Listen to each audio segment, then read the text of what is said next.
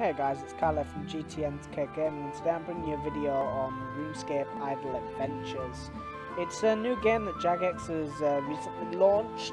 It's one of the click sort of, you click games where you get resources, that sort of thing, similar to Adventure Capitalist. Only it's quite different. So yeah, without further ado, let's get into it. So, I have obviously played a little bit of it, just to try it out, and I've leveled up some of my skills. So, how it works is you start off with a character, basically like this, and you start off with these two resources here, your fishing and your fire making.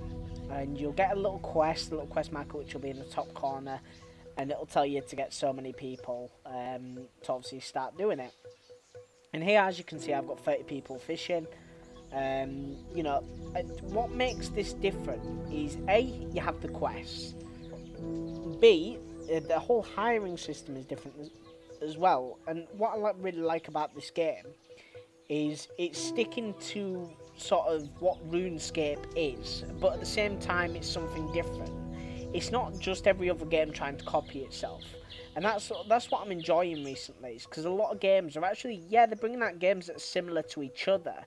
I mean, for example, if you have a look at Hearthstone and Chronicle, and Elder Scrolls Legends as well, which is due to come out. They're all quite similar, because they're all card games, but they're keeping to their roots. They're keeping to what their game is all about. So they're not really copying off one another. So the games are sticking to their roots.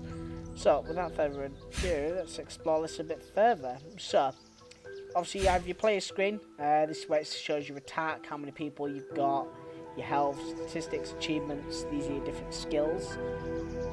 Okay, and these are your different activities you can participate in. So, as you can see, you've got a bit of everything there. And this is just one area. You have so many different areas, and I'll go into that very shortly. First of all, let's explore the skills. So, here's the skills. Okay, you can level up skills. This is another thing I love. Notice how I've got 7.8 million sort of water resource. So, what you do here, let's go to... So, alright, I've already got them at level 10. So, let's go to construction, we'll advance that level. So, that's going to cost 70,000 for the next level. So, let's hold that down. Let's go to the next level. Boom. Level 11. Okay? Leveling up gives you different advantages. I mean, as you can see here, increase max citizens, unlock ability 1, anima output, increase max citizens. Each level gives you something different. Then you have your combat skills. Again, I've leveled all mine up to combat to level 10. So let's level them up to level 11. There we go. I don't think I'll actually get any bonuses for this one. So, I mean, that's how the skills work, basically. You level them up, and obviously it's going to start working a little bit quicker and a little bit better. Next, these are the quests. You can get varying quests, alright, divine quests. I haven't got into the divine quest yet. So, teach man to cabbage. I'm in the middle of that one, and medieval economics. So, teach man to cabbage. Complete farming 50 times in Draenor Village. Done that. Get 30 citizens to learn farming in Draenor Village. So, let's get that done. Farming. So, 30 people have just learned farming. So, there we go. Teach man to cabbage. Claiming Draenor Village. So, here we are. So, new quest markers come up.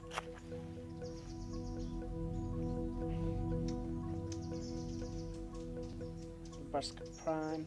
So I've earned a sapphire amulet and an amulet of defense and 25 anima, another amulet of magic, another amulet of defense, and more anima. Sweet. Next is you've got the world.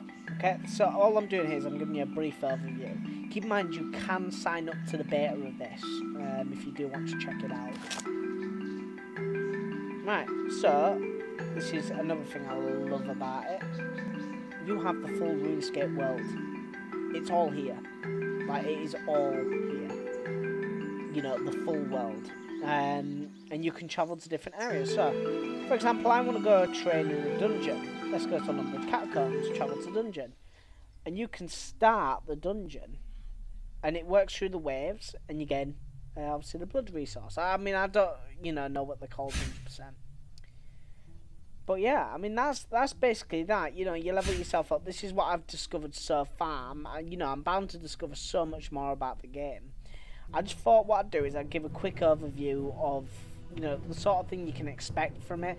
Because, yeah, it is a new game, but, it's something different from what I usually play. I mean, I'm not that into the click adventure sort of thing. So I thought I'd give it a go, check it out. Currently I am looking forward to the Elder Scrolls Legends. That's supposed to be really good. And I am playing a lot of Chronicle at the moment, which I'll release a few videos on in the upcoming days. So all in all, guys, I hope you've enjoyed the video. If you do want to sign up to the beta, I'll get the link and I'll put it in the description in case you do want to sign up to it. All in all, guys, I hope you enjoyed the video. I'm Kyle from GTNK Gaming, and I'm out.